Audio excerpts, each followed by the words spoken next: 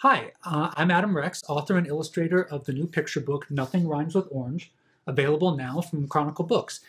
And a lot of people ask me, how do you get a picture book published? So today I'm going to tell you how. Okay, step one. Take one of the manuscripts you've written and make a quick, fun 48-hour picture book that you then get printed up and send out to friends and family for your 2013 holiday card. If you haven't already done this step, then I don't know what to tell you. It had to be 2013. Listen as your mom tells you that the book was very nice. Later, she'll say the same thing about a sweater and a loaf of banana bread.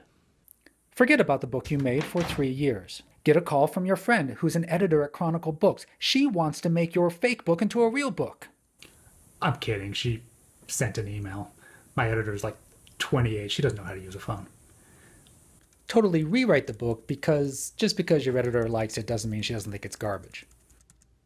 Hey, you need a cast of characters. Time to go to the grocery store and find your stars. You may need to squeeze your stars and look at them from every angle. This is a normal part of the casting process. Select just one of every fruit they sell and take them through checkout. Realize this looks a little weird and wonder what the checkout clerk thinks of you. The answer is she doesn't think of you. Take pictures of all your fruit and draw crazy faces on them. You're done.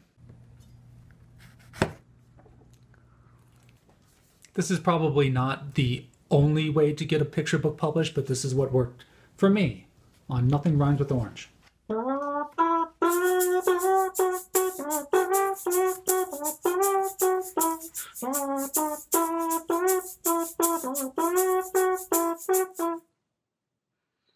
That's it.